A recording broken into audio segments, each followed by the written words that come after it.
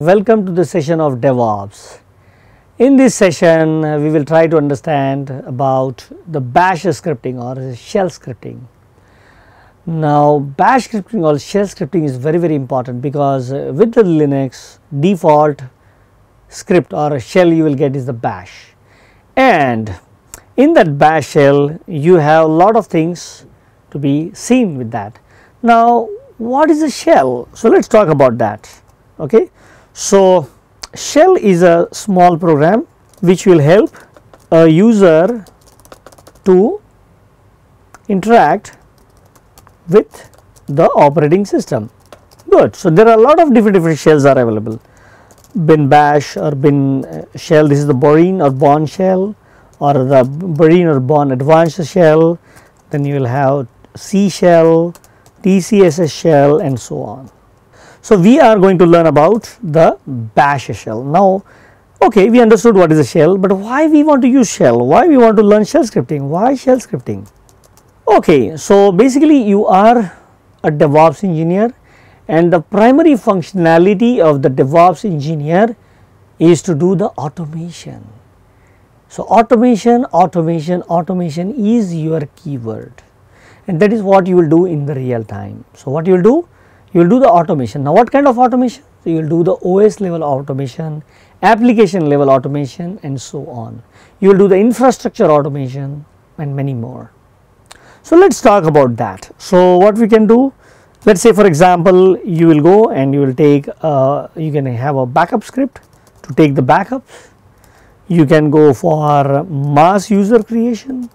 So, let us say you want to create 100 users and distribute the keys to the different users. So, you can immediately do and use with the shell scripting. Then you can go with the data collection. You can use for various type of data collections, data crunching with the shell scripting, and you will do the operations with the monitoring. So, if you want to do the system monitoring, you can go with that. But the primary purpose of the shell scripting is OS level automation. Now, why I said OS level automation? Because if somebody asks me the question, hey, can be the shell scripting written for accounting package, or can we write an accounting software with the shell scripting? Of course, yes, you can do that, but that is not the purpose of the shell scripting. Shell scripting is primarily focusing on system level automation, OS level automation. So, that is where our prime focus will. Now, what things we are going to cover in that? So, we are going to cover in that what are the basics, like how to start, what are the permissions of the script, and how to work along with that, what is the extensions, all those nitty-gritties and basics detail we will learn. Then we will learn about variables, different type of variables, and so on. Then we will go and we will talk about the conditions, like if conditions or case statement and so on. Then we will talk about the different type of test, like a file test, string test, number test, logical test, and so on. Then we will cover real time examples that what you can do with the shell scripting. Later on, we will go and cover some looping aspects like while loop, for loop, until loop, and so on. We will also talk about the shell variables and important aspects like what is the exit status, and what are the passing arguments, passing value by arguments, and so on. So, lot of ground we are covering with the shell scripting, in the sense that you will able to go and work with the shell scripting to do the OS level automation. Now, let us see some fundamental things. Now, first question can ask in the interview that, hey, can I run my bash script? Can I run my bash script in C shell or vice versa? Now, the answer is no, you will not able to do that. So, it is like speaking different languages. So, definitely you will not able to run your bash script in the C language or a C shell with the bash. Now why? Because what is the difference there? What is the difference between these shell? Simple difference is that the syntax, that means a style, how their functions or how the logic may be written. So let us understand that. So let us talk about the bash. So we will go with the bash, and we can say, hey, I want to go with the bash, and I will write something like that. I will say, hey, if I will go with the bracket condition, and then I will go with the then.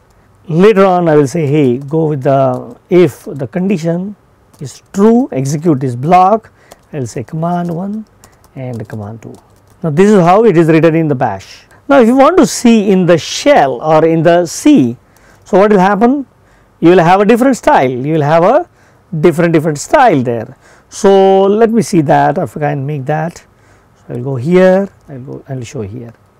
Now when you are going, I will say test.sh, let us say, and I will write in the C shell. I will say if, and then I will go with the condition, and here we can see that I will use the curly braces. Again I will say if condition is true, execute this. I will go with the command 1 and I will go with the command 2, and I will say fi.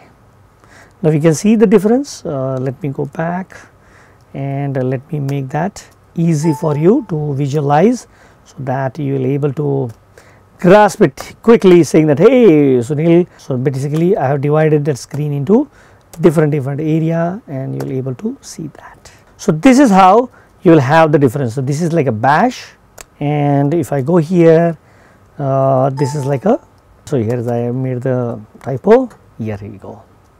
So looks like this is how we will go with that. So now we can see here in the bash we are writing a square brackets, but in the C language it possibly we are going with the curly brace, round bracket.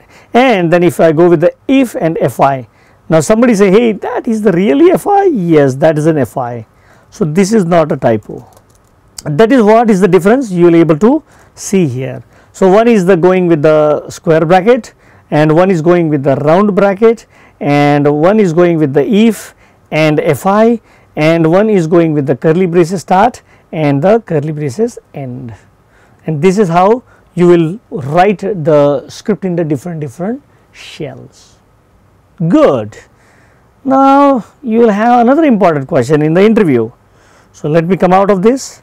So I will exit out of that, and I will go with that. I will just close that. Good. Now we understand the difference. Now let us say, what should be my extension? What should be my extension? So generally the extension is recommended my script, but you can also give like my script.bash, my script.sh, my script.csh, and so on.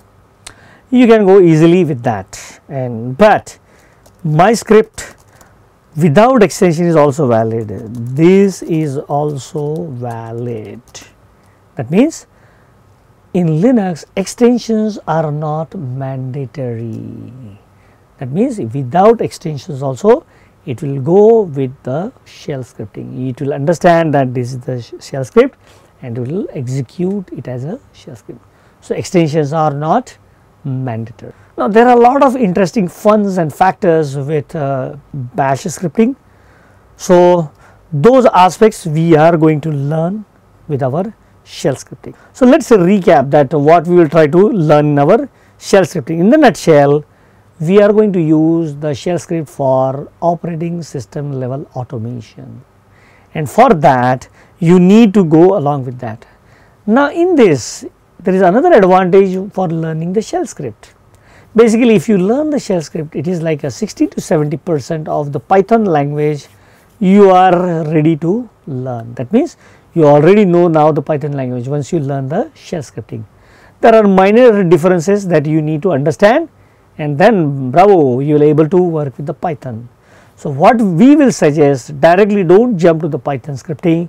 First understand the basics, nitty-gritty of the Linux shell scripting. Once you are able to understand, you will get the better advantage. So what is the advantage? Number one, operating system level automation. Number two, parallel learn other language. okay, parallelly learn other language, and once you have that, you will have a better control on the operating system. So do join us with our sessions. We are going very deep down on these sessions of the DevOps. So hope you enjoyed this session. My name is Sunil Gadgil. I have 18 years of experience in IT industry, and last 6 years I am working on DevOps practices.